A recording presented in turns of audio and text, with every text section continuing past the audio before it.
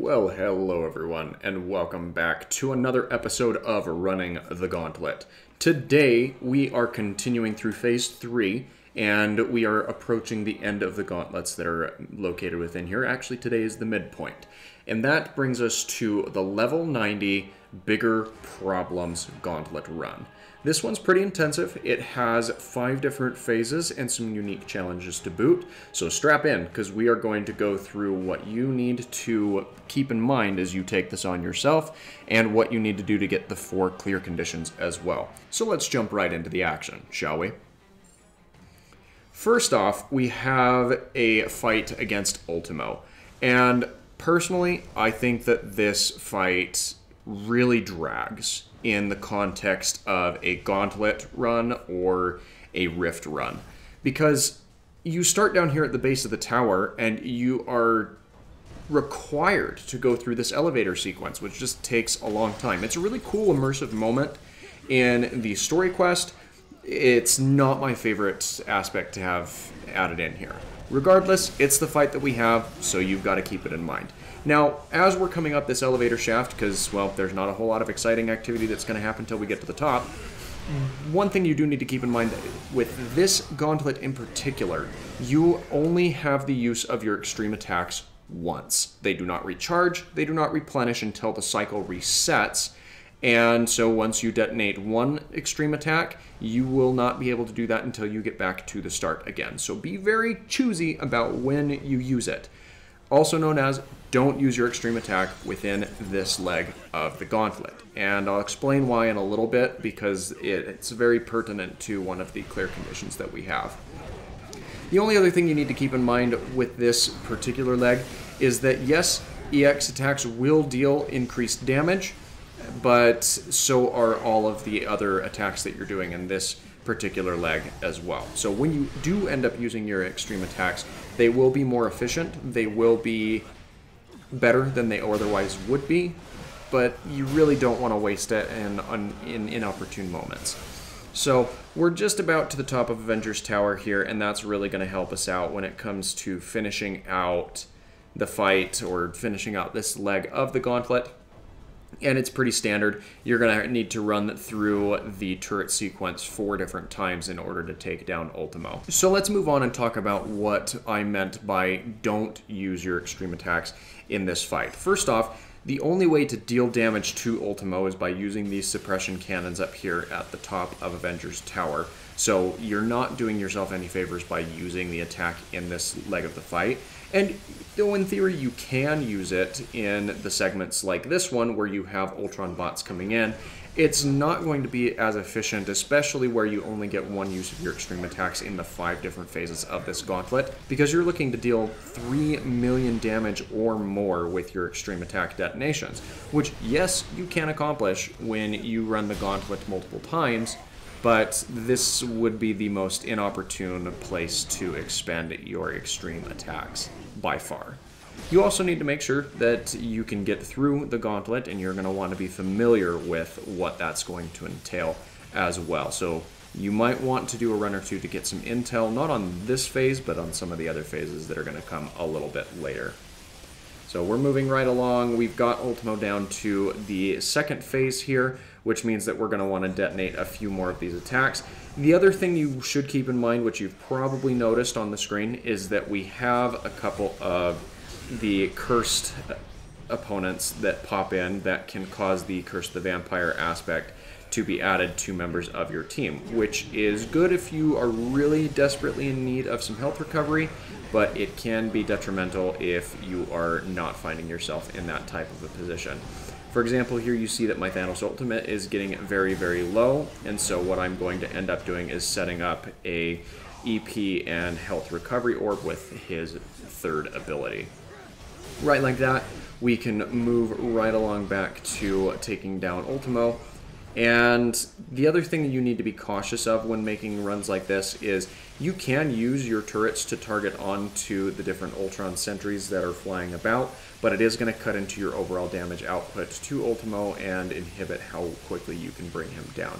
Now you can get him pretty close to the end of his health bar, but there's always going to be that fourth phase that takes you through the remainder of the health that's there. So take a moment, set up some attacking areas, and right here, this is probably my favorite use of Thanos Ultimate in this run of the Gauntlet.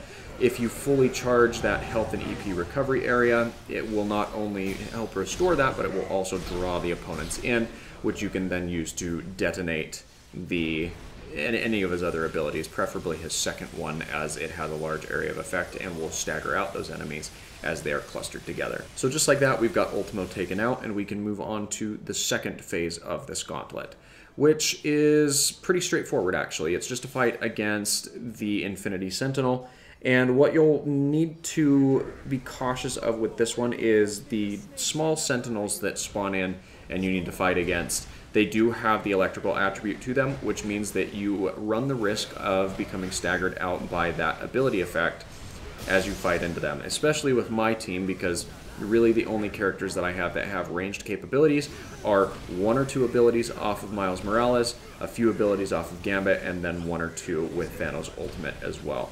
So just keep that in mind as you're looking to take these guys out, as it may be beneficial to have a projectile-based character or a character that has projectile capabilities on your team.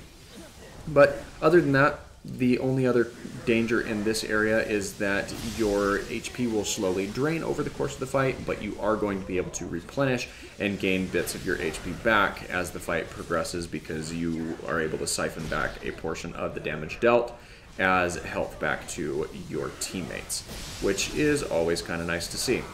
Right like that, we have the Infinity Sentinel taken down, and I am using more of my abilities by the members of my team at this stage to deal that damage. This could be a really good time to use your extreme attacks, especially where you have one of them to detonate through the entire run here. I would only recommend using one in this section if you're going to use an extreme attack at all during this leg of the gauntlet. So keep that in mind and be wary of it as we continue. The other thing that's nice about this one is you do have the Sentinel cores that drop in that allow you to further chip away at the Infinity Sentinel's stagger bar, and as soon as we get him down one more time, we're going to be able to just take him out and move through this phase, especially with Infinity Thanos dealing some damage there in the background, and then we go ahead and finish him off with a couple of synergy attacks between Wolverine and Miles Morales, which you don't have to use them on your team, but I've found them highly effective with really any run that I've done in my casual playthrough. Phase 3 of this gauntlet is going to be a fight against Surtur. And I don't particularly like the fight against Surtur, but at least it's high octane and action-packed. He limits you to a very finite area of movement, has large moves that sweeps throughout the area, so I don't like this one because it can be a little bit obtrusive, but on the converse side, I really like this fight because it really tests your core mechanics of how the fight mechanics are meant to work. In this fight, you have increased attack damage on everything except basic attacks.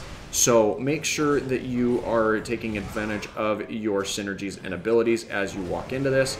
And this could be an okay place to use maybe one of your extreme attacks. I still highly recommend that you should hold on to them until the last 2 portions of this gauntlet, which we'll get into as those come a little bit closer. So I'll let the rest of this Surtur fight play out while we talk about the 2 missing requirements from this fight. The first that we haven't talked about, or this would be the third criteria, is earning a score of 180,000.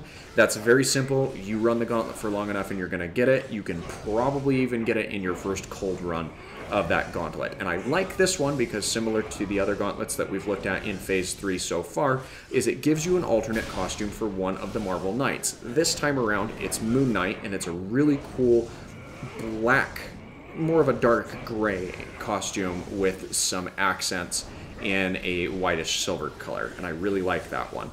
The other criteria is defeating 250 enemies. The phases that are going to help the most with that are actually the first and last stages of this gauntlet run, so you'll want to run it 2, maybe 3 times, and you'll be able to grab that. But we now find ourselves in the fourth leg of this gauntlet run, which is the run killer if you are not careful. Dormammu is a very technical fight that you need to be cautious of, especially with this added quirk of your HP draining over time. He has the ability, unfortunately, to really stall you out as you are fighting him, because his first phase, it's fairly straightforward, but as you get into his second and then his third final phase, he has a protective barrier that he conjures up in front of him to really prevent you from dealing any sort of damage to him. You can still deal damage to some of his cronies that run around or some of the minions that he summons in to help you out with that, but it's trying, and you're really going to suffer a little bit. This is one of the main reasons that I like having Wolverine on the team, because yes, my health is constantly draining throughout the fight, but Wolverine is going to passively regenerate some of that back as he fights through, which kind of helps him out in terms of his viability. So you see we're detonating a couple of these crystals, these cores, to take out the protective barrier there, and with this final one being charged up, we can just barely avoid the large flame detriment attack from Dormammu here, and that's really what we're looking to do. You'll also notice that I've now used 2 of my extreme attacks. I used Gambits a little bit earlier, and I just finished off with Wolverines. What we're really looking to do here is make sure that we can get Dormammu down to that third and final phase, because we don't want to waste any more time here where our health is going to consistently drain down.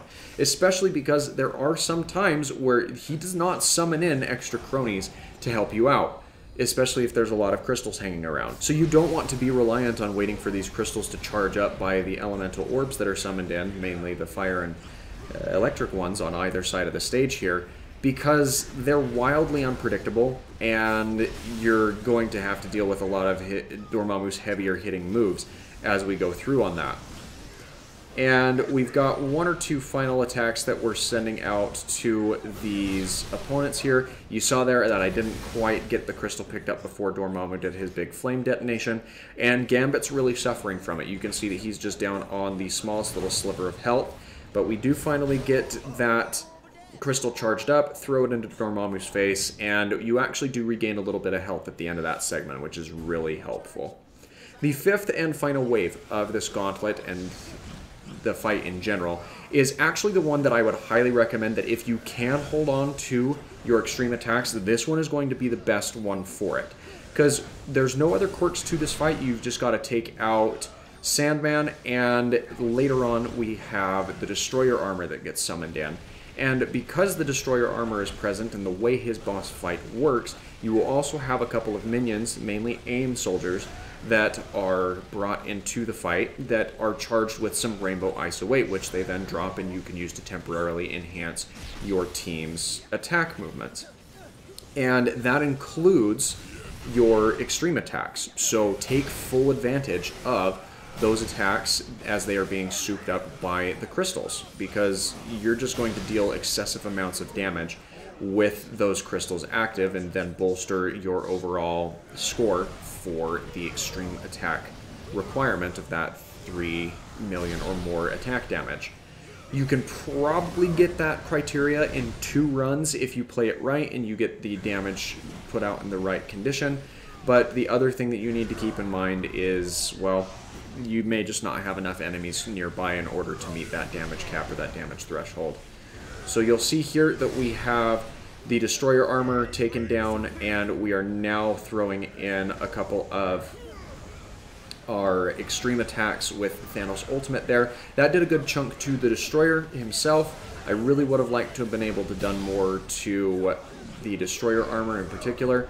And right here we've got Miles. He's the last extreme attack that we have not detonated. And as we have his Venom Shock go off, we get the Destroyer down to basically the last little sliver of health, and with a few heavy attacks from the Rainbow ISO-infused Thanos Ultimate, we're going to be fine, and we can just focus on getting Sandman down. Now, as soon as you have the Destroyer down, you are no longer going to have these AIM soldiers that spawn in with the crystal effects, so be aware of that as you seek to take on the remainder of this boss fight, as again, that's really going to help your cause in taking him down a lot quicker. Right here, we get a couple of final attacks in with Thanos' ultimate. That finishes out this fight, And that's really all you need to know for this gauntlet run. So thanks again for watching. Feel free to drop a like on the video if you enjoyed or found it helpful or informative. And don't forget to subscribe for more daily content. Thanks for watching, and we'll see you tomorrow.